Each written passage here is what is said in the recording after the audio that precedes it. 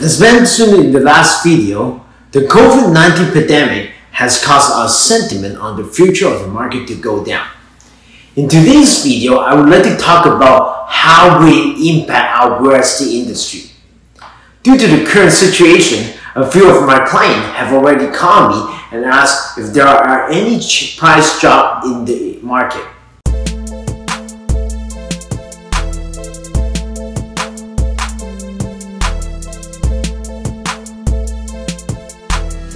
For some people, financial security is very important, and with the extra time at home, they're looking to me and real estate for upcoming ways to expand their financial growth. The following are the statistics before and after the province declared state of emergency. Our transaction decreased by almost 50%. However, our prices have not changed yet. First, due to the liquidity of housing acts as the last indicator of whether we are heading to a bull market or a bear market. In the short term, we will not see any changes in the housing market. However, in the long term, we will see that the housing market may be flat or may even go down depending on how long the crisis is going for. In addition, we need to take into account on how capable the government can cope with the virus. For your information, the number coming out from Korea and China now indicate that the shutdown can be shorter and more effective than we initially expect. They are seeing fewer and fewer cases, which may indeed indicate that they are heading to the recovery stage. I sincerely hope that our government can take this seriously and as soon as possible to mitigate any potential loss. On February, our number of sales increased by more than 45.6% compared to the same month last year. Our number of sales will slow down because government has been asking us to keep a social distance from everyone as much as possible.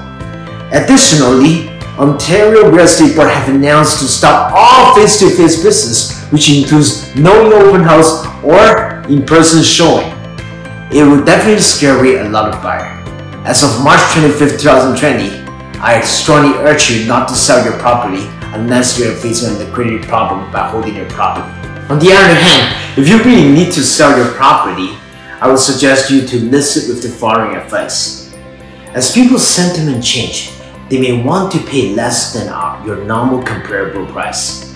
Since October, we have seen price increase by 6.5%. As such, I would recommend that you use what your neighborhood sold for in the late 2019 instead of what was sold a month ago.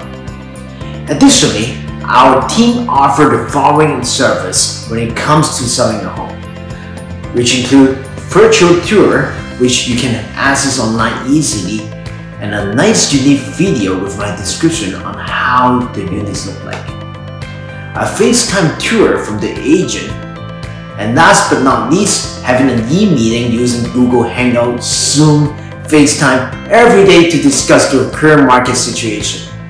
If you want to know more information on real estate, and feel free to subscribe my channel and give me a call. My phone number is 647-638-9210.